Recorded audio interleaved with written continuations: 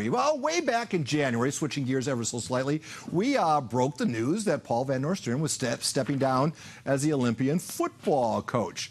And then, just a little last week, we kind of suspected this might happen. We certainly hoped it was going to happen. But guess what? Son Ryan is taking over for Dad. And what do you know? As promised, both Eagles are nesting here at KUSI for the next 6 minutes. Congratulations. Thank you. Congratulations. Thank you. How proud are you of him? Extremely proud. It's Explain always nice. Why. Well, he's done such a good job with everything that he's been going through, and we're just so happy that he's gotten what he wants. It's been a goal of his, and he's gotten what he wants. Hans Graham, former Castle Park coach, wanted me to ask this question right off the top. Said, hey, remind the kid that he wanted to play at Castle Park. So that would have put the story all backwards. Yeah, that would have put a little damper in the story, but things worked out for a reason. All right, so the reason why the story is so special to us is we feel like we're both part of your family and the Eagles family, because back in 2009, we ran this story. Van Nostrand has led his Eagles from the cellar to center stage. Seeing its growth from going 2-8 the first year, a group of sophomores playing against men, and now leading this program to a 7-0 start right now is such a great feeling. We cannot cite another example of a son featured on the PPR taking over his dad's program at the school he attended. You are in PPR history. I think you're in California State history. It's great to hear, especially with the idea of Olympian High School being a brand new school and being part of a group of kids that chose to go to Olympian when it was nothing but dirt. And so to come full circle and be now the head coach, it's a great feeling. On Twitter, Chris Four from 8 Laces, he tweeted this out saying he's been following coaching changes everywhere, and he cannot recall a symbol like this where, handing over the reins, you don't even have to change the nameplate on the coach's door, do you? It's still there. It's all his. So talk a little bit about what have you learned from this man? I learned a lot. I think the first thing is the passion for the game, to understand not only the X's and O's, but what goes into being a successful coach, all the hard work you have to put in on Saturdays and Sundays and throughout the week. Friday is just the dessert of it, and the meat and the grind is definitely Saturday through Thursday. And so all those lessons and again the passion for the game is something that I take from him. What kind of program did you leave for him to inherit? Well, there's quite a few kids coming back, and a good majority of the coaching staff is coming back. So he's not starting at scratch, and he's been a part of the program. So he's seasoned. We have video examples of famous father-son coaching duels. I think of the Ryans and the Shulas and whatnot. It's just kind of a cool thing, isn't it, to keep the name going? Absolutely. And plus, you get more coaching out of him, do you not? I don't think in my whole life I'll ever stop being coached by him. But I think the best thing about it is just to be able to hang out with not only a coach, but my dad and an even better person. And so that's kind of the relationship I've always loved and hopefully continue to have. What's the biggest challenge he faces? He's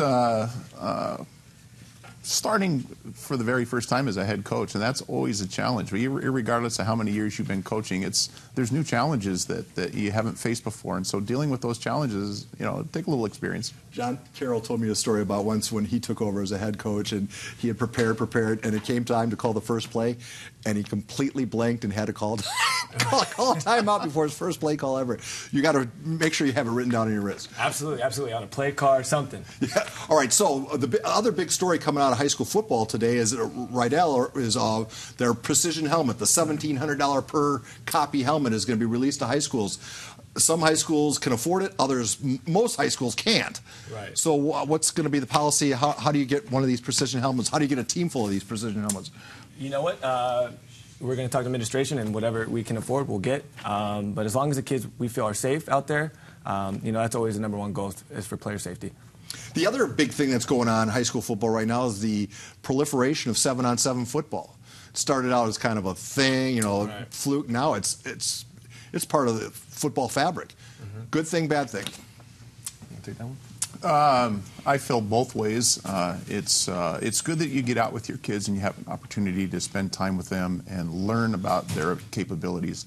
And at the same time, there's a little bit of fake football in there. And as I said earlier, our defensive coordinator has always said, as soon as I can start blitzing and 7-on-7, then I'll call it real football. But it's, I like it in the fact that you get to see what your kids can do and you compete. And that's the big thing, is you get a chance to compete against other people. You open the 2019 campaign.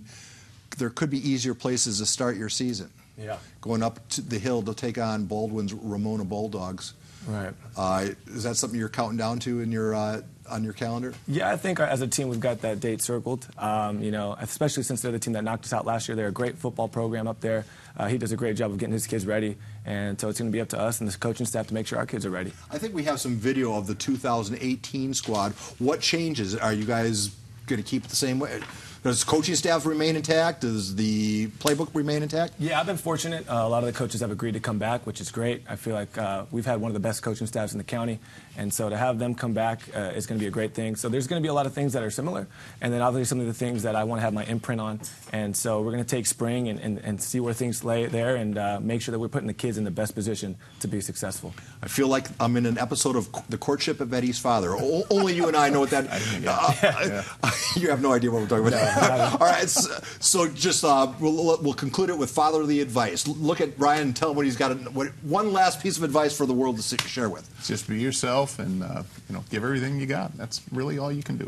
You Eagles, thank you for soaring into our studio today. It means a lot that you would take time away. Appreciate it. And we will be there at that first game, I guarantee it. Tonight on the ASR, we're going to have all sorts of prep coverage coming away. Maddie Sinclair was also out at Aviara playing the 18th hole with an LPGA Rising Star. We'll have that for you as well.